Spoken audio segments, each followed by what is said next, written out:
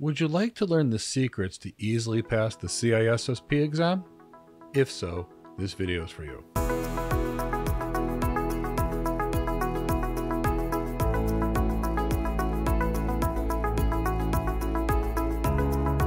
Hi, my name's Mike Gibbs. I'm a cloud architect, enterprise architect, security architect with about 25 years experience. And today's video, we're going to talk about the CISSP. The CISSP is one of the absolute best security certifications. It's one of my favorites because when I train people in this, after they have the CISSP, they seem to get a lot more interviews. And I've always used the CISSP as my foundation for good, strong fundamentals. So I absolutely love this certification. The CISSP is good for your professional brand and it does make your resume stand out. But a lot of people have trouble with the CISSP exam. They get to take the exam, they see these questions and they say, what, are they crazy? Well, they're not crazy. And that's why we're going to talk about the secrets to winning this exam.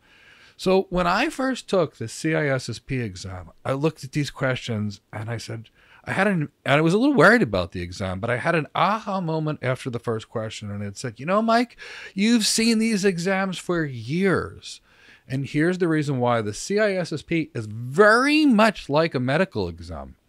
And I had been a medical professional. I was a nurse practitioner practicing internal medicine. So when I saw this, I went, I already learned how to pass this kind of question. So let's talk about the kind of questions in the CISSP exam. What I mean by more like a medical or an architecture exam. Then we're going to talk about the ways to think about how to answering these questions. And of course, I'll talk about the domains in the exam because I want to make sure you pass the CISSP certification. So when you get a medical question, or you get a CISSP question, they're really checking your professional judgment and your knowledge of the overall system. So if a medical professional will get a question where they'll get a cluster of information. And of the cluster of information, there may be 3 or 4 possibilities where one possibility is the best of the other possibilities. And that's typically the right answer. This is very much like an architecture exam where you'll get a lot of information.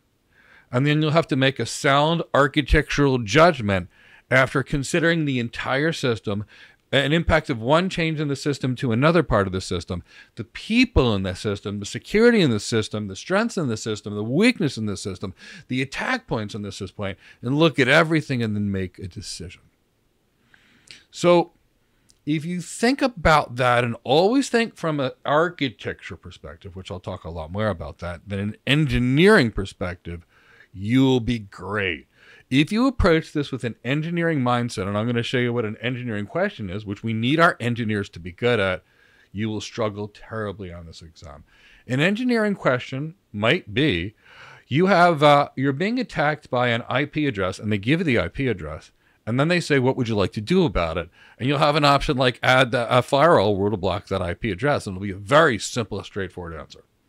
That's not an architecture exam. That's nothing like you'd see in the CISSP.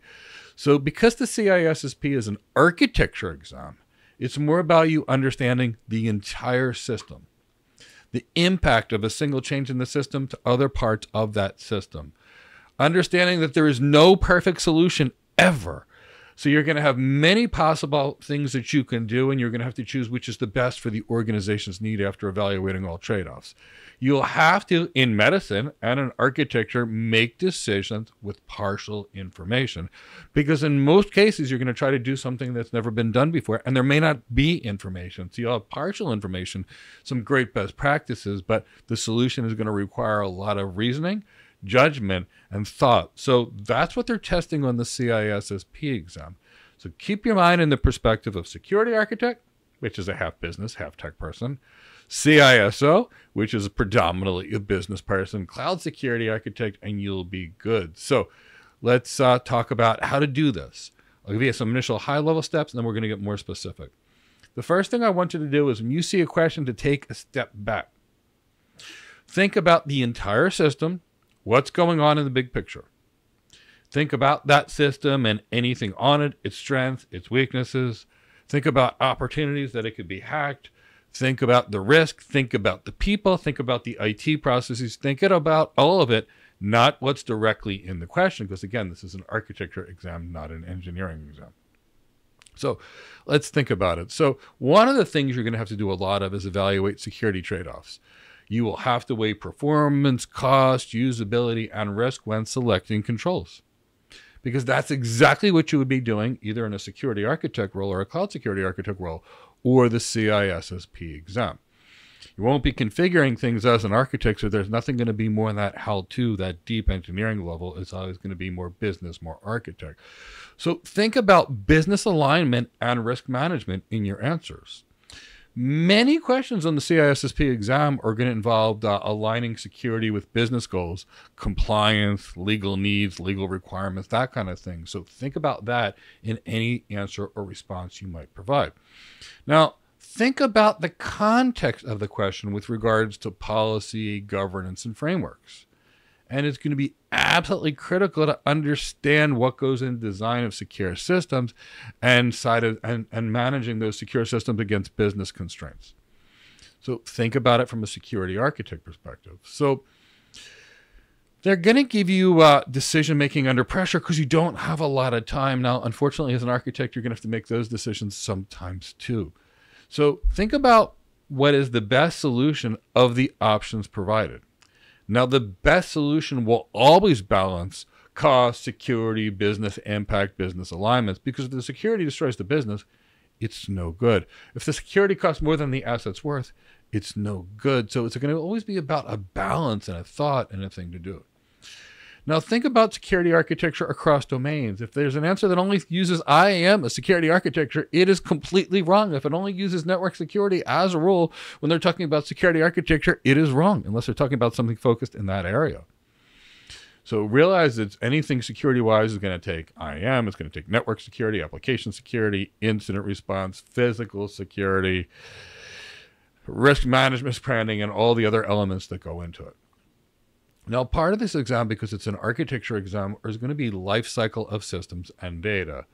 So a security architect and all like the CISO are all going to be focused on what are the asset's values, what's the life cycle of the asset, how do they protect it. But also there's going to be a time where we take in new systems and then we contract with others and we start using systems. And then there's a point where they're no longer work for us, and we have to break off the relationships with the vendor and to do it in an elegant and a legal and appropriate manner. So there's a lot that's going to go into that, and you may see that also on this exam. Now, you will have to consider risk tolerance and cost benefit of the risk. So that's about asset valuation and determining the risk to that asset. So make sure you know how to do those numbers that they talk about as far as calculating risk, because you have to be able to manage risk. And from a security architect perspective, how do I sell a $50 million security solution to an enterprise if they don't even know what the risk is? If they know they've got $300 million of risk, $50 million of risk management makes sense. But they have to know what that is. Now, in any of these questions, because it's an architecture exam, assume there's going to be a component of communication skills or the ability to influence others or stakeholder management, because that's going to be tied to anything in the architecture world. So you might have to think about how risk would be explained to executives, or how leading an incident response team might require strategic thinking, not just the technical stuff. So a lot of questions on risk management and cost benefit analysis, but when you think about it, the right answer is going to be the thing that's best for the business.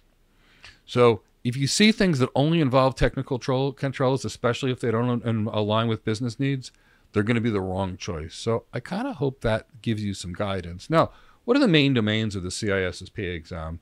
Well, security and risk management. So that's going to be, think about a lot of policies, governance, compliance, ethics, that kind of thing. Asset security. So that is, determining what the asset is and what the asset's worth, for example, and how you would protect that, and understand what all those assets actually are. Now, there's a component called security architecture and engineering. There's no engineering in this exam. It's purely architecture. So we'll talk about secure design principles, cryptography, system security, those types of things. Now, there will be a lot that they call communication security, which mostly is network security, not all, but mostly things like IPsec, things like TLS encryption, firewalls, VPNs predominantly. So that's predominantly networking security, as well as encrypting your data, which is typically done on the network anyway. Identity and access management, yeah, that's becoming, I mean, it was always important, but it's becoming more and more critical as we have weaker boundaries in the cloud computing than we did in the data center. So that kind of mandates much stronger IAM systems and zero trust. So you'll see a lot of that there.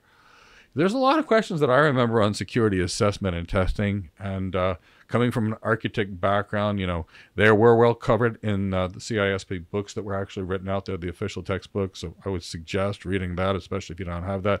But again, they're going to be business related. What's going to make sense for the business from an audit, assessment, security control perspective? So think about that.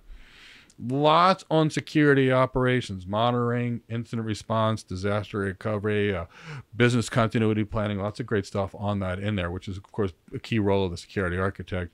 And there's a large component on software development security and secure software development and software development life cycles and vulnerabilities and coding practices. So that's the main element of the exam. But if you think, and remember, there's never a best situation. Everything is an evaluation of trade-offs.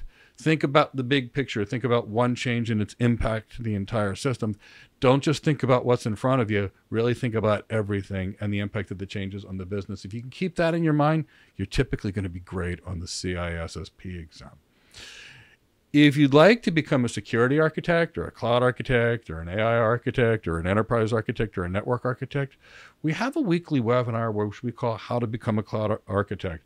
Now, in the Cloud Architect webinar, we'll talk about what we do as cloud architects, but I'll also answer questions about if you desire AI architects, enterprise architects, security architects, as well as talk to you about the interplay of the architects. So we'll go over what we do in various architectural roles. We'll talk about what you need to be hired and what you need to do to be hired when you don't have experience. And then we'll answer questions that you have for about an hour. So you can sign up for that free architecture webinar. The link is in the description of this video. It's completely free. It's live on Zoom. I'd love to meet you and have a conversation with you and see what I can do to help you in your architecture career. If you've enjoyed this video, please give it a like, subscribe, and maybe hit the bell to be notified of new videos to assist you in your security architecture career, cloud architecture career, or any other architecture career that you desire. And I hope to see you in another video or a free webinar where I can meet you pseudo in person on Zoom. It was nice to see you, and I'll see you in another video. Take care.